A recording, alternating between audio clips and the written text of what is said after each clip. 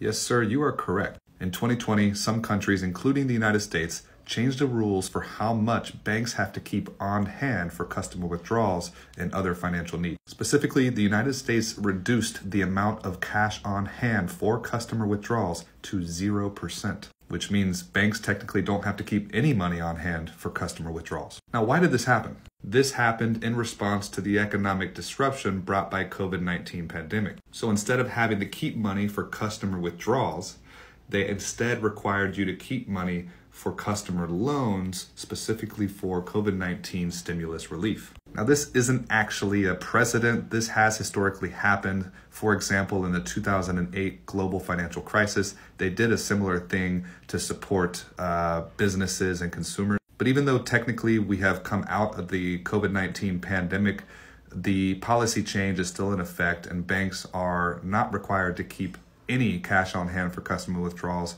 and only cash on hand for COVID-19 economic relief. Now, this does not mean that every single bank out there is adhering to this policy to its full extent and keeping 0% cash